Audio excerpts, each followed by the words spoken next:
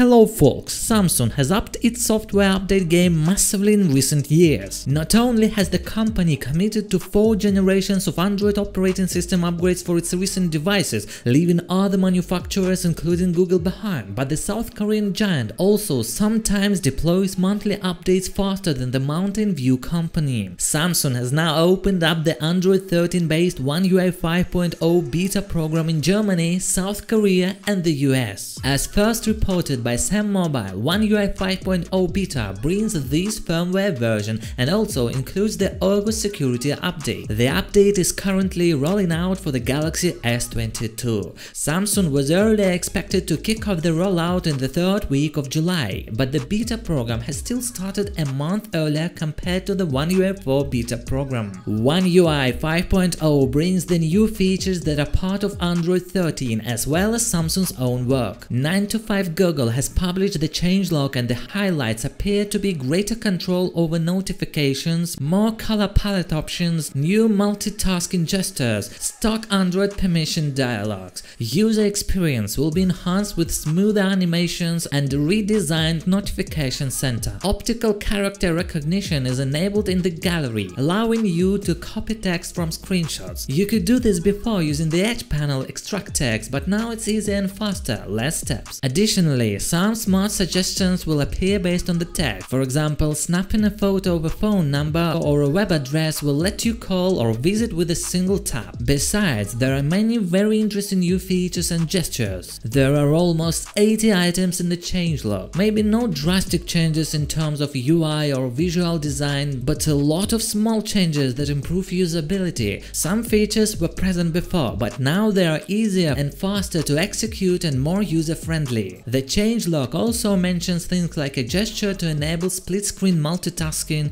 stackable widgets, yeah, this was copied from iOS but they all copy each other, options to filter notifications from noisy apps, improved sound and vibration settings, better search in My Documents, new features for Bixby routines, new emojis plus the option to make videos with 2 emojis, new AR stickers and the ability to make your own from images and so on. Also, I like the future ability to set a different call background for each contact. Finally, it's happening. The camera app now shows a histogram in Pro mode. There is a new zoom bar that lets you zoom in with one hand and food mode is enabled for the telephoto lens. A watermarking feature lets you stamp the time and date on each photo or other user-defined information. Samsung DeX has been improved as well, especially the taskbar. There is a new search button on there and tapping the date will show a calendar widget. Notifications from apps will appear as red dots in the taskbar. Right-clicking on an app offers quick access to select functions. Also, support for physical keyboards has been enhanced with spell correction and emoji input. Finally, most of Samsung's apps have been updated. Samsung Internet, Health, Pay, Members, the Galaxy Store, SmartThings and others. Samsung can always introduce new features down the road, but now its focus appears to be on delivering the Android 13 experience as soon as possible, which is something most consumers will appreciate. The stable release of One UI 5.0 is expected in October and it's possible we will get to hear about it from the company during the August 10th Unpacked event where the Galaxy Fold 4, Flip 4, Galaxy Buds 2 Pro and Galaxy Watch 5 Duo will be announced. Guys, thanks for watching, stay tuned and we will keep you updated. Good luck to all.